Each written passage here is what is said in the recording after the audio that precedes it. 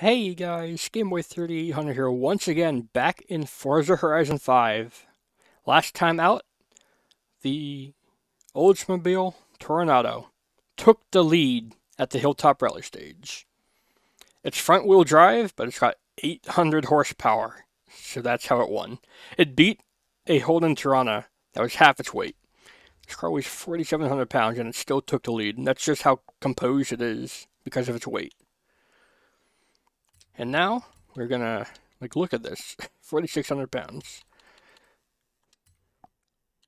We're gonna have another go, but this time we are going to use the Ford Mustang Mach1, which was added in a bit later, so didn't get the chance to run alongside the regular Mustangs. So we're gonna give it a chance this time around. I don't expect this car is going to win, but I want to give it a fair shot. I'm going to reset default upgrades because I have no idea what tune I had on before. This car starts out in C class, and the Oldsmobile started in D class. I think that's how the Oldsmobile was able to do so well. This does have the Pro Charger option and the Supercharger. We're going to have to come back to that, I think. Yeah, Oldsmobile just had so much PI to play with, and it just legitimately didn't care about the weight. In fact, I think the weight was actually beneficial to it. It's not usually the case. You normally want less weight, but for that car, it made it stable. As much as the stock wing is awesome, we're going to want the downforce. Likewise, this is like the only car, one of the only cars in the games where, you know, getting the upgraded actually looks the same, just better. Do I want to go for a wacky hood? If I have a free point to spare, I'll probably add one. Let's go to the brakes. And get stage 1 of that. I'm not sure if we're going to need full roll cage.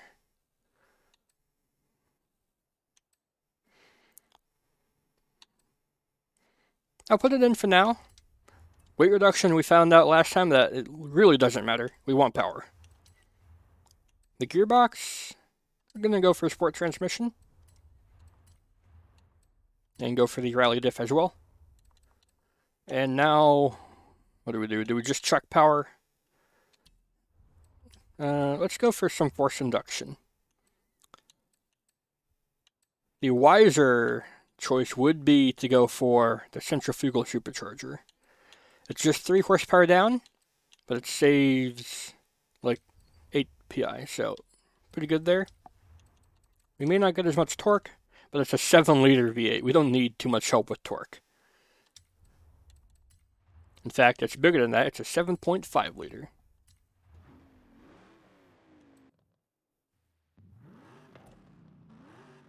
That sounds pretty good. I could stop it there. 500 horsepower, 550 foot-pounds of torque. I can get a little bit more, I think, by going for the intercooler upgrades, as well as the oil.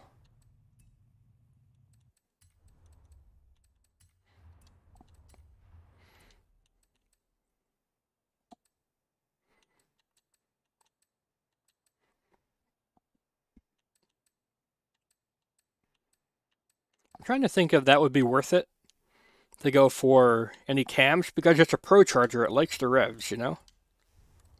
I'm going to try that, so we're going to reset the engine tune by doing that. Give the Pro Charger back, and then rev, and then Pro Charger. Dang.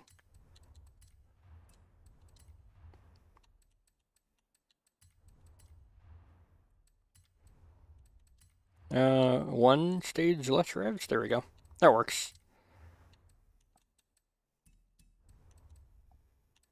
Now we won't have exhaust upgrades, but we will have a higher revving V8 that can make use of its Pro Charger a little bit better. And this car actually doesn't get the 4-speed drift gearbox. That's interesting. I don't know why that would be. What should say our speed is? Yeah, we're gonna want to tune our gears because that's a pretty high speed. So we're gonna leave the sport gearbox in. We are ready to go with our Ford Mustang Mach1. So 4,000 pounds, 550 horsepower, 500 or 600 foot-pounds of torque. It's not bad. It's a pretty high revving motor.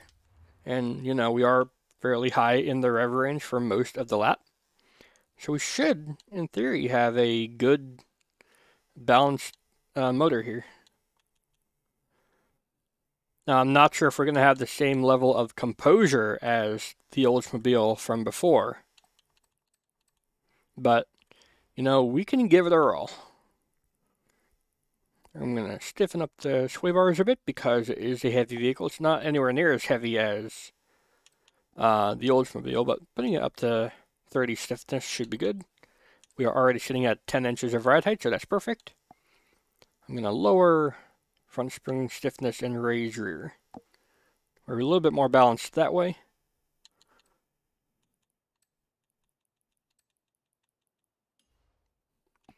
And we're going to max out our aerodynamics just like before.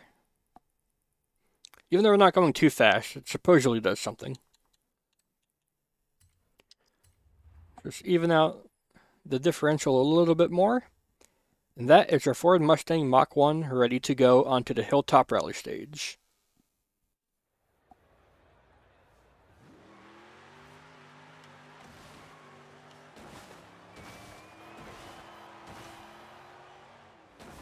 How many of these do you have to smash for an objective, I wonder? I didn't even look.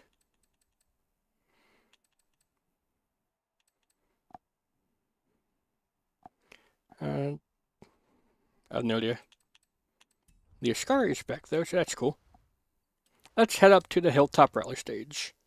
Now it took a hot minute for the rally stage to load last time around. And I think I figured it out, hopefully. We'll find out. I may have to spam, like, my start menu or something. As for why it does that, I have no idea. If we change rival, change filter. There we go, it's working now. I have no idea why it wasn't working before. We have a top 1000 muscle car with the stock engine. The stock engine is very much not the way to go if you want a leaderboard time for the Tornado. But that's what we got.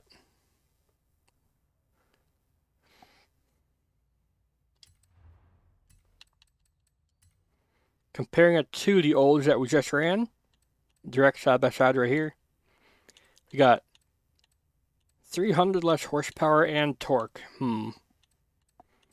But we weigh 600 pounds less. I'm not sure that's going to be enough of a difference, though.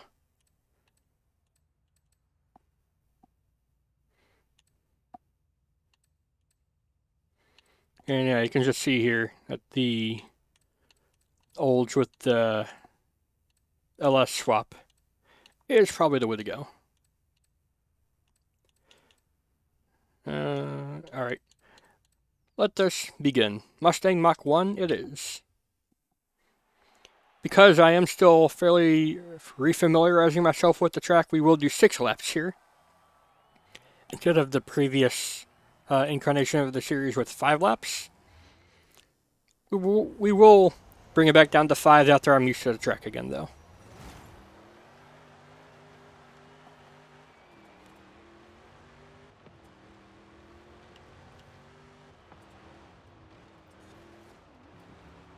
This car's got some push in the corners. I'm not sure how I like that. And a bit of oversteer out of them.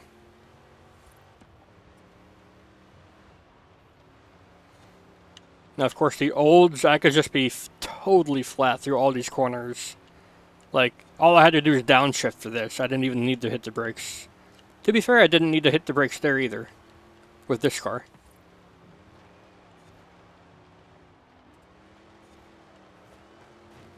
This car's got a bit of slide in it, even without any weight reduction to help keep it planted.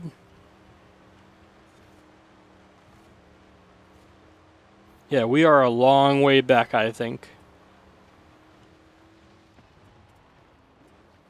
Now, the olds did go deep into this corner, but then it's able to pull away with 850 horsepower.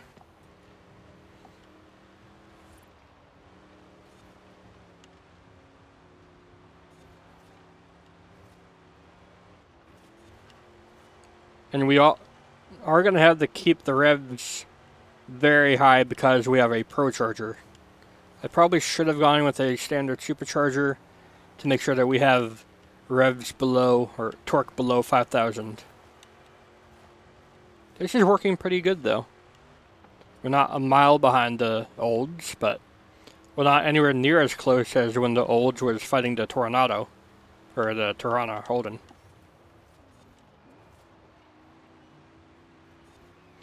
I should have downshifted there. We don't have that extra punch down low that the olds will have.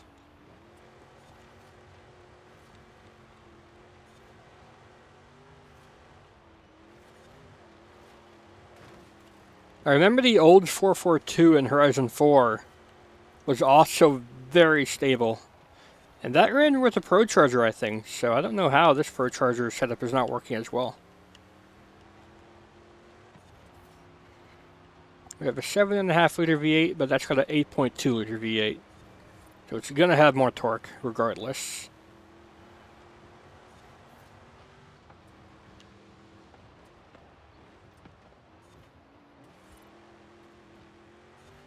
I turned in too much. Yeah, that's an awful line by me. My bad. The old takes a very tall line up there. You see that? And get a more straight shot through here. It gets you very close to the wall. It's not a very ideal line, I don't think. And that bump there is unsettling cars differently from how I remember. And that turn from the olds I don't think was perfect either. The problem is this car just doesn't have the composure to just keep it totally flat like the olds can.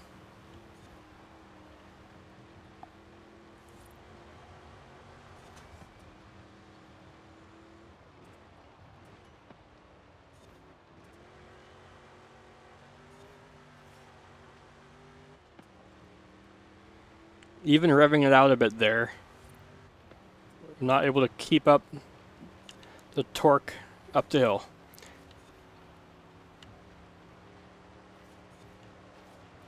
It is a tough ask trying to get, you know, a 7 liter to do the same work as an 8 liter. So I get that. It's going to be harder to bring itself up the hill.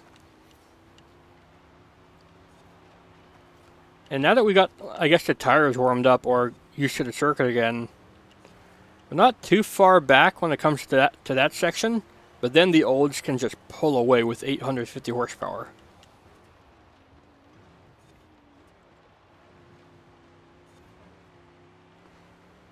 You see, I'm not sure I wanted to shift down there because I think we would have just been at the very, very top of second. Oh, what? That's not fair. I mean, I don't think it matters that olds are just too composed. Which, you know, is a thing you want. I'm not sure you want almost 5,000 pounds of car, but that's how you get lap speed in this car or in this series.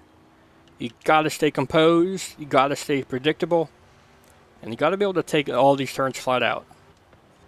I can to a degree, but then I just can't make it up elsewhere. The Oldsmobile is gonna stay number 1, but the Mach1, it got pretty close. It's not a bad car. I just think it doesn't have enough points to play around with. If it could get more power, then that would probably be the way to go. As it stands, starting in mid C-Class is just too high starting PI for this series. You gotta have low C-Class or even D-Class to be at the top. That's going to be it for this video. If you guys enjoyed the Mustang Mach1, the very rare car I might add, having a go up the mountain. You can leave a like, favorite, comment, share, and of course don't forget to subscribe as well. Thanks, Gameboy. I'll see you all in the future.